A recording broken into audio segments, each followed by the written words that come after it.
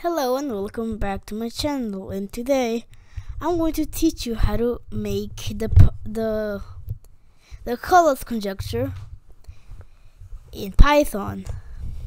And if you know what the Collatz conjecture is, it's like a conjecture that basically just is this. It's 3x plus 1. I'm going to open my calculator to show you.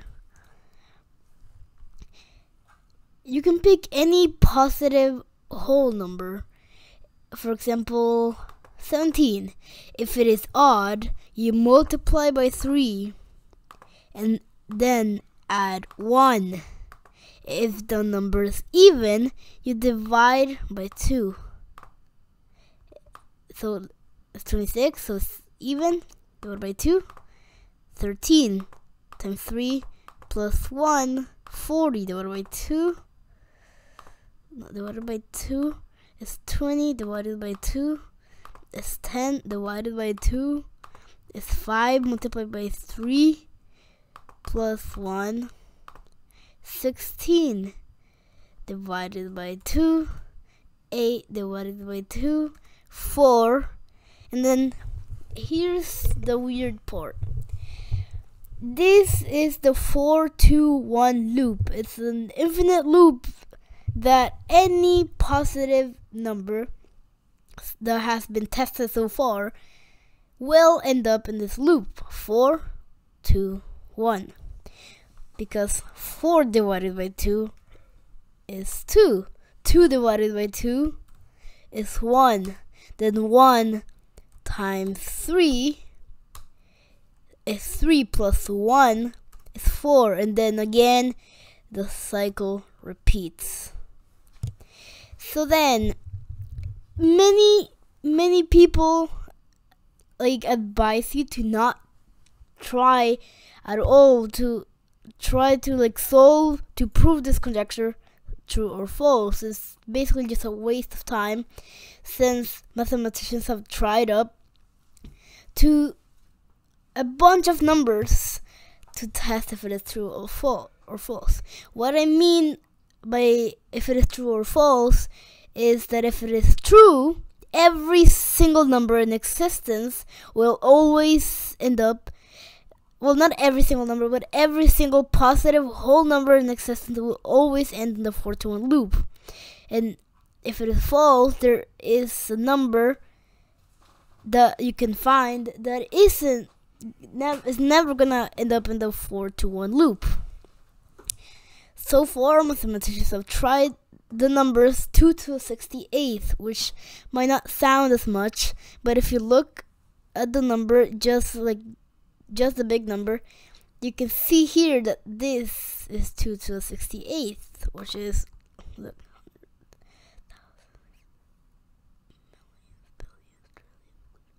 it's 295 quintillions, 147 quadrillion, 905 trillion, 179 billion, 352 million, 825,856. That's a lot of numbers, but still not even close to really finding, it's just we've never found a number that proves the conjecture either true or false. And even though supercomputers might seem very powerful, it's still a difficult thing to process. So in conclusion, 3x plus 1, like this, 3x plus 1 is the easiest math problem no one can solve. Now we're gonna do that, but on Python. So let's see here. I'm gonna make a new file. It's untitled right now. So first, I wanna go saying what each function means. Because if you're a beginner, you can easily find out. It's a very easy program to make. First, let's make a variable. So let's see. The variable name is gonna be just number, just easy number. This Python is not like any other programming language where, for example, JavaScript, you have to type let like this to make a new variable or var, or in C++ or like C++, you have to type int or float or whatever. But no, in Python you just have to make the variable, you just have to type in the name of it, even if it hasn't been declared, and then you just declare it. You have to put an equal sign and then whatever value. A string is characters like letters and numbers. A number is literally just a number. That's it.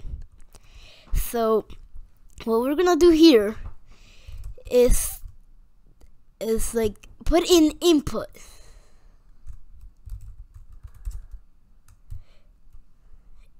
And then what the input function does is ask the player, or whatever you're gonna call it, like the person who's running it, to add information that hasn't been hard-coded to the code. So you can put info from the player. In this case, it's gonna ask for a random whole number, a random positive whole number. So let's see here. We're gonna type this. Type a random whole number. It can be any number as long as it's positive and it's a whole number. I have never tried it with decimals, but I don't know if it works. So let's keep going. It's a random whole number here. As you can see here, we have put a string inside of this function. But why? Why not just like use print or something? Well, it doesn't work that way. You have to use input if you wanna say something to the player or the person who's like running it, seeing it. You have to use this if you want to like specify what you want them to type in. So in this case, a random whole number. We put the string inside of the function, it will print it, and then you can type something in. But wait, because if you try to add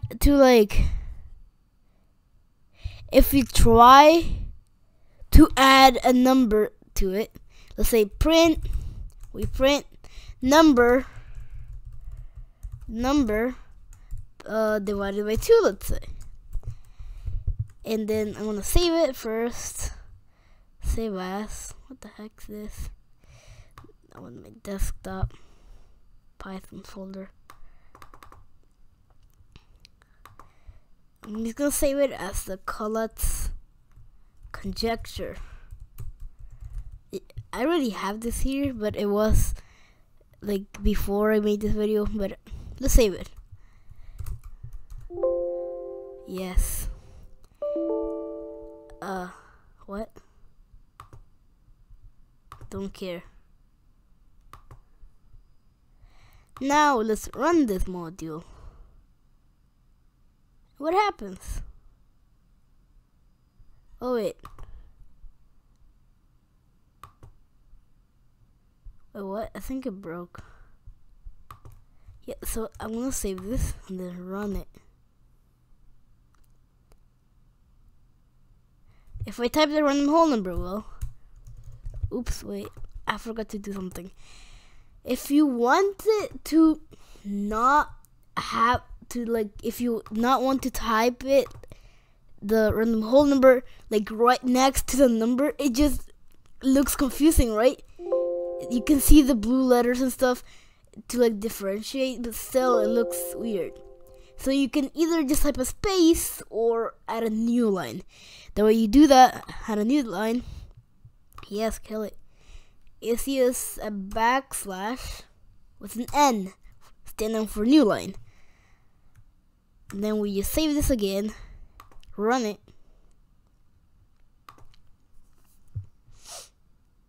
Yes, it works. Now let's say as 17, like the example I put at the beginning of the video. Look, it says type error, unsupported operand type for divide. String str for string and int for integer. It's trying to divide a string by an integer. It doesn't work that way, right? But like you might be saying, why is the number you put in a string and not an integer? Because you can see that I clearly typed in a number, right? It doesn't matter. Python will always turn the whatever you type in the input to a string. So in order to fix that, you just add another function, the int function. You put the input function inside of the int function and surrounded by parentheses. So then the int function turns it into an integer. Now let's save it and then run module. What? Well, yeah, it works, right? I typed in the number and it could divide by 2, right? Because 3.5 times 2 is 7. And it works. It works. But now, let's keep going. We don't need this anymore. So then let's make another variable, counter, to count the iterations. It just means like how many times you've run something inside a loop. So right now it's a 0 because the loop doesn't even exist yet. It doesn't exist. So now we're gonna make it while. It's a while loop. A while loop is different than a for loop. A for loop just like runs however many times you want, but a while loop runs infinitely as long as the condition is true. So in this case, while number is greater, while not number equals 1, then run. What this means is it's gonna keep running as long as the number is not 1. And as soon as it reaches 1, it's gonna stop and end the script. So let's keep writing. Let's keep writing the code. First, I'm gonna add 1 to the counter, saying that we've started the first iteration. Then we check if number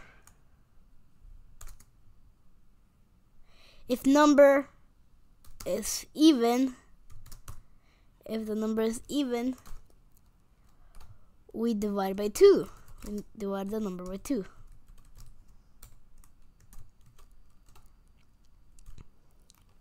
So what this means, this is like the mod operator.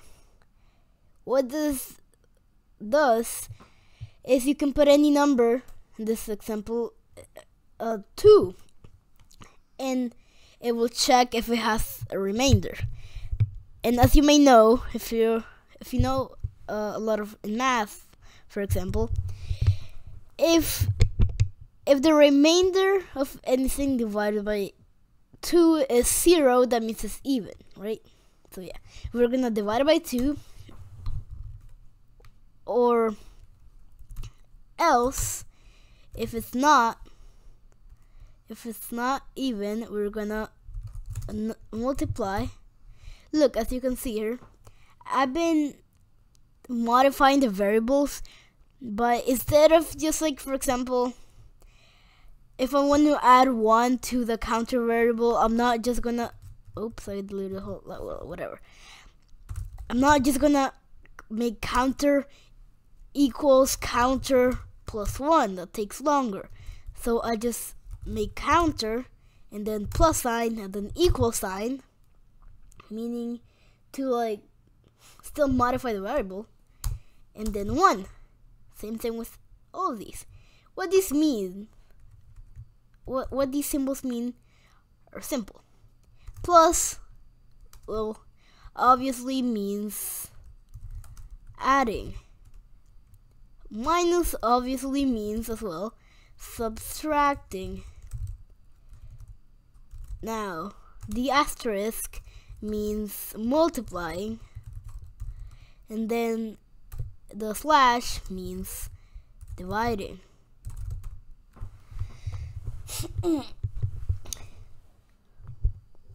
Okay, now you know. This just means to like find the remainder, and I think that's it. So let's keep going. If the number is not even, we'll multiply by 3, then add 1. Now we are gonna print every iteration. The result is space is plus. You can add the plus number after a value like a string into a print function to well, I can pronounce this. Basically just to connect two values together and make it seem like you're saying something in one sentence and one print line.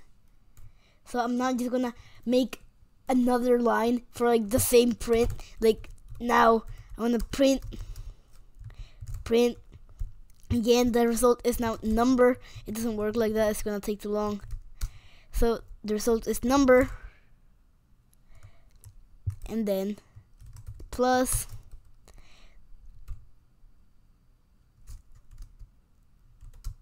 in iteration, and then another plus counter. That's it. But now if you save it and run it, it's gonna get me an error. I typed the whole number. It says type error, can only concatenate strings, not int, to a string. So basically what this means, it's saying that you cannot connect an integer to a string. We have seen this earlier, because basically you just can't connect them together. This is how it works, okay? You can connect strings to integers, you can like add them together or whatever. So what do I do then? I'm lost now. What? I can't keep doing this, right? Because if the number is, well, a number, and the counter is also a number, but now the strings, the result is in the iteration thingy, are strings, that means we can't keep doing this anymore because the other two values are numbers. Well, you're wrong.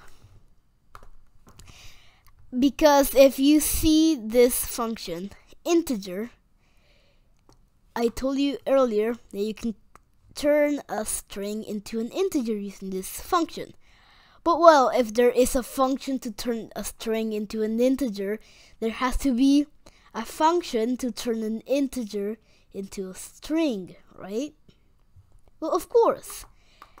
If you saw earlier in the error, if you run this, in the error it says str. So now That means the function to turn an integer into a string is str. As simple as that.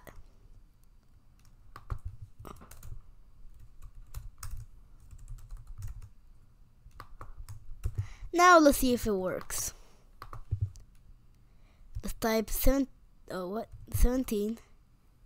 See, it works. The result is 18 iteration 1. Wait, what?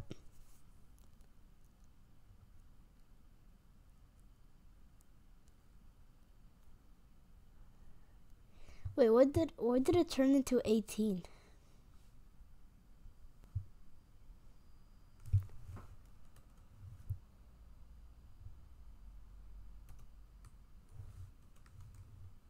Oh, that's why I forgot the equal sign here.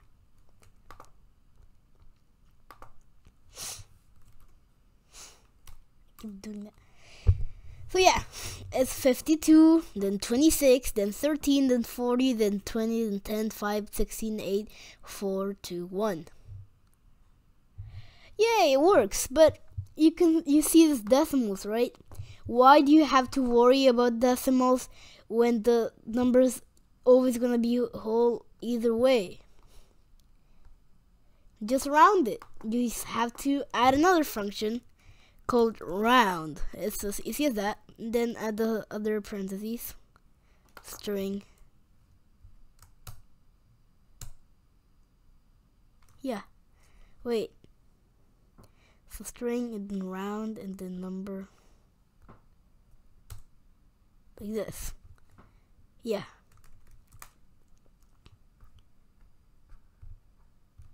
Now let's run it again.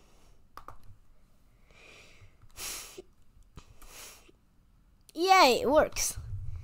The numbers are all whole numbers and our program is working correctly. And now for one last thing, we're going to add a last print function. This print function is going to say that the 421 loop has been detected. So let's write something like 4, 2, 1, yeah, like that. 421 loop has been detected. Program stopped. Done. Now it works. When we run it, let's see. Let's type a random whole number. 35. 13 iterations. 421 loop has been detected. Program stop. And now I can restart it again. Put an even bigger number, like 2,379. And then it takes a bit longer, but it always ends up in the 421 loop. Now, this is the actual last thing, because if someone accidentally types instead of a number a word or something, we can't just detect that. It will just give us an error, and that doesn't seem very understandable for some people. It might not. Some people might not understand it. It just says invalid literal for integer with base 10 word. So then what we do to fix this is, in this while loop condition we put here, while the number is not equal to 1, and it's literally just and, not like other languages like this. It's just and then and, well, number is not 1 and the number is not a string.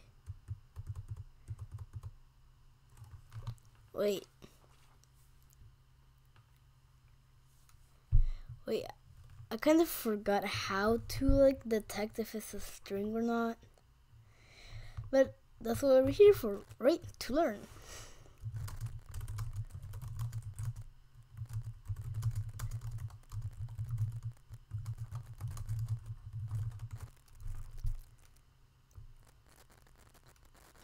This function right here. Well, this is actually like useful because we can detect if it is a decimal or a negative number, which we don't want. So we can just use this function. Let's see here. When we type it here, and is numeric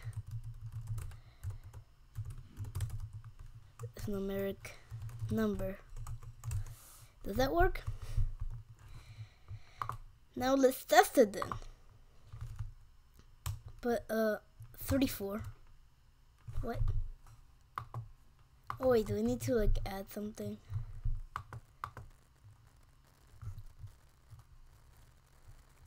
Oh.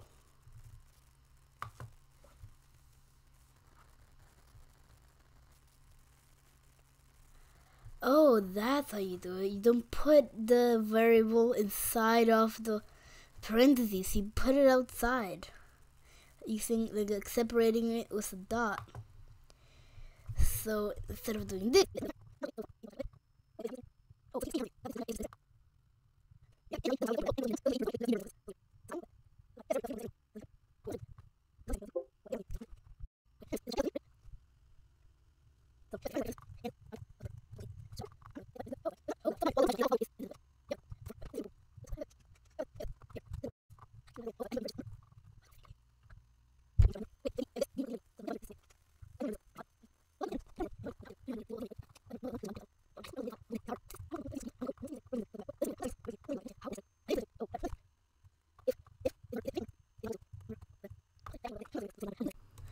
okay, whatever, I give up.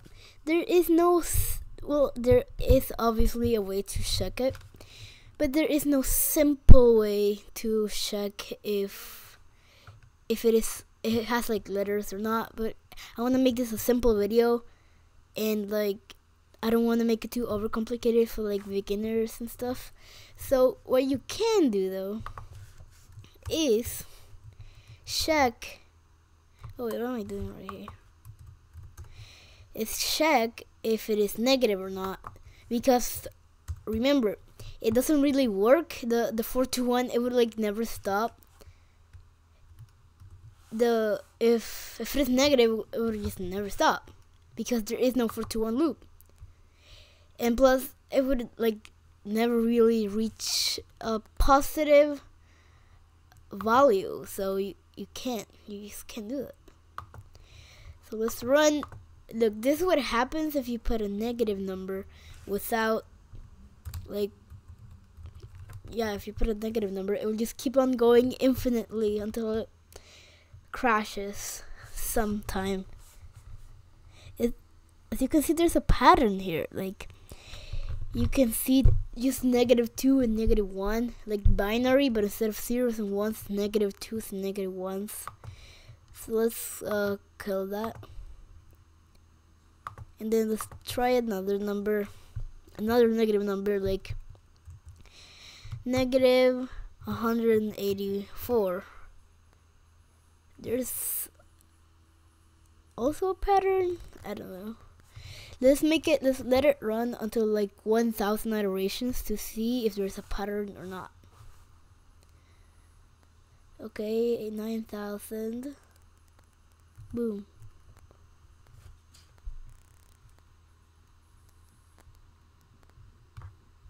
Okay. I don't believe there's a pattern in this number, but still, it would just keep on running infinitely anyways. So the way you can do this is by putting the AND operator, what's it called again? The AND, yeah, logical AND. I don't know why I thought of keyboard. It's a keyword, that's why. And keyword or something. I kind of mix up my words sometimes. Anyways, you put AND, and then if the number is less than, wait, no, if the end number is greater. Oh wait, I don't need to put an and. I literally just need to do this. While the number is greater than 1, keep running.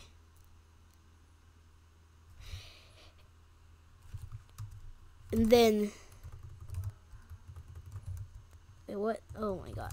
And then if, what do you do? Oh my god. My head is cloudy today. And it was, if the number, if less than, and the number is not less than 1. It can be less than 1 because if it is 0, then it doesn't make any sense, okay? If you multiply anything by 0, it would just be 0. You would divide anything, it would just be 0. The only thing that could actually get to 0 is the addition, like plus 1. But it doesn't work. Like, it's just kind of useless. So now, it doesn't work. But it doesn't really make any sense either that it just says the 4 to 1 loop has been detected when it doesn't even run, right? So, if the number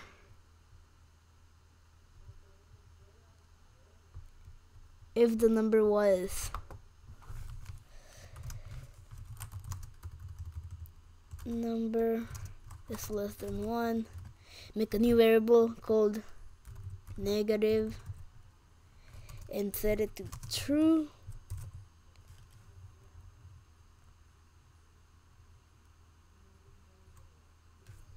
Or else set negative to false. Now, at the very end of the script, we add another if. So, if negative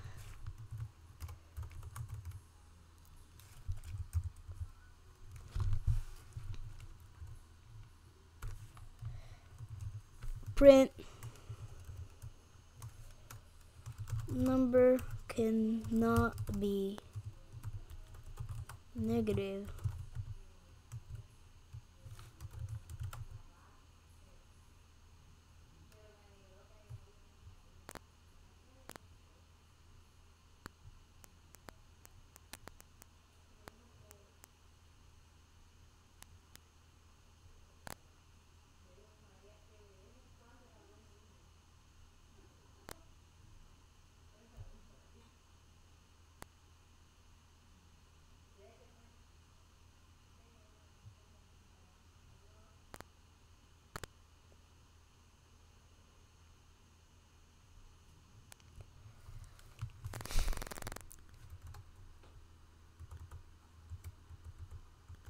okay, that's it, right?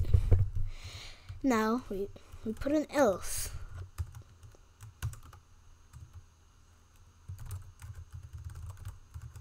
And then we put a tab into this so it like works. And then boom, that should be it. That should be the whole program. So look, the number is set to your input, then it just does that, makes a new variable. If it is negative, you set it to true, and then keep doing like the divide and multiply, and then prints, and then prints again, and save. And save it. Now I'm gonna put random home. Oh, what?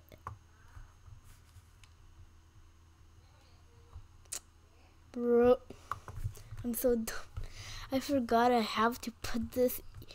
Remember, okay, you have, if it is a Boolean value, you have to put it in uppercase. The first letter has to be uppercase or it wouldn't work. So yeah, it's pretty satisfying, right? It detected. Now if we run again, how to restart? Can you restart without like having to close it? Restart.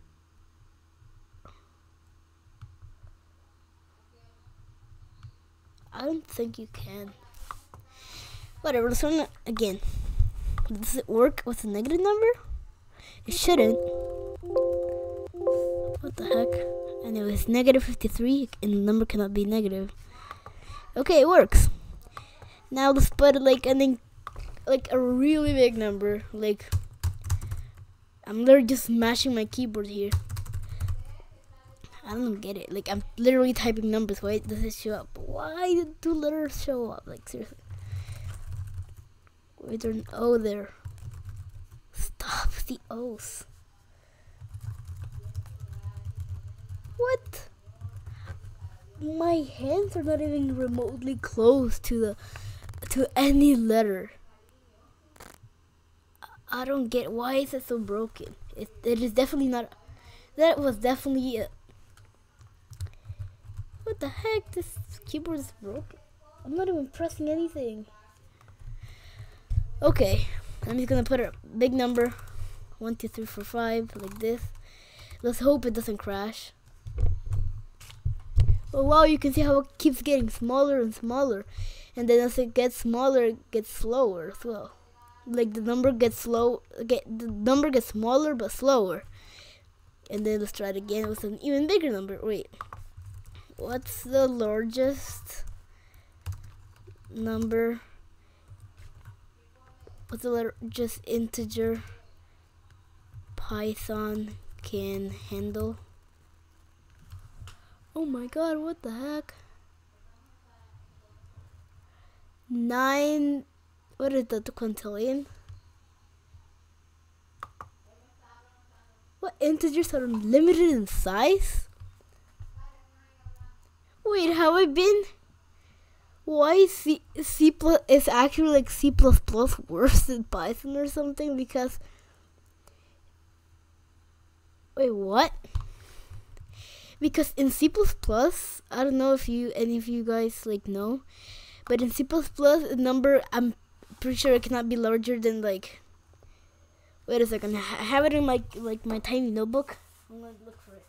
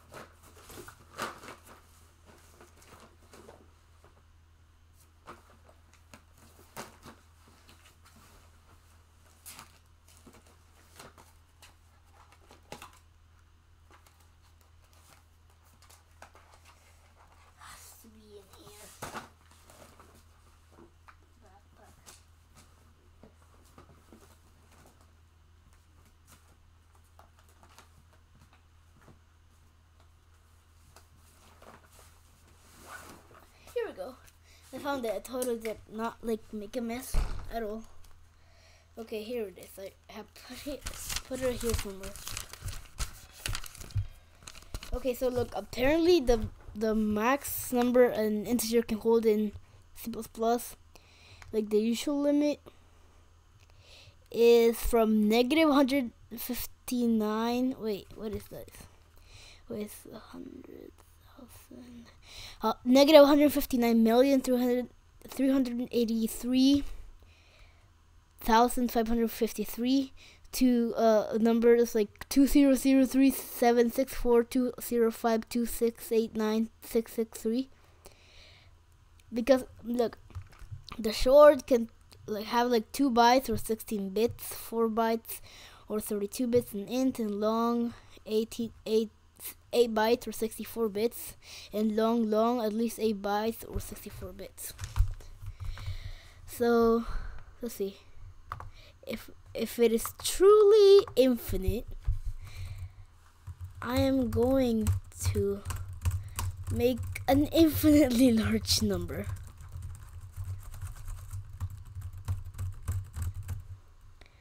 like as long as 2 of these lines, like these long lines.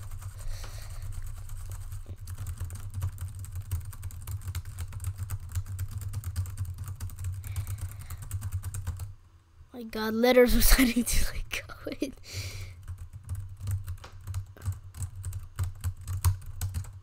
Why is there a Q in the middle of nowhere? Like what?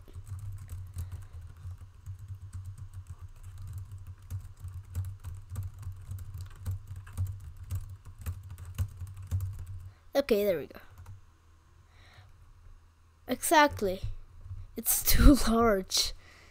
I knew there had to be a limit, right? I knew there had to be a limit. I knew there's no way it could truly be infinite. Haha. Take that, Stack Overflow. I used to believe you. Why do, like, how?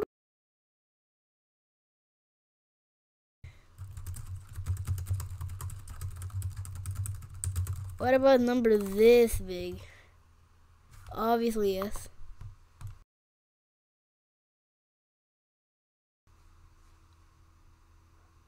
Wow, that's a nice computer. Definitely has like a lot of processing power, definitely. Because if it does like that fast, the average human can't even do like 250, like 485, 4,958 divided by 2, and then like 2,429 times 3 plus 1. Like, how? There's no way you can do that fast or in your head at all. Like, it's just impossible. Oh my God, I think it crashed. I don't know. Wait, did it? No, it's still fine.